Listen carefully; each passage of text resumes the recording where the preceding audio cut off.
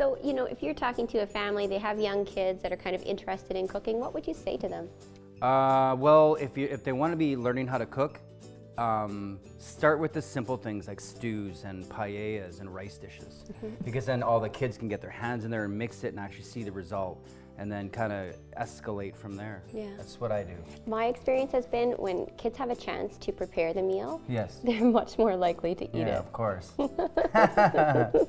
Save some steak for Papa, maybe.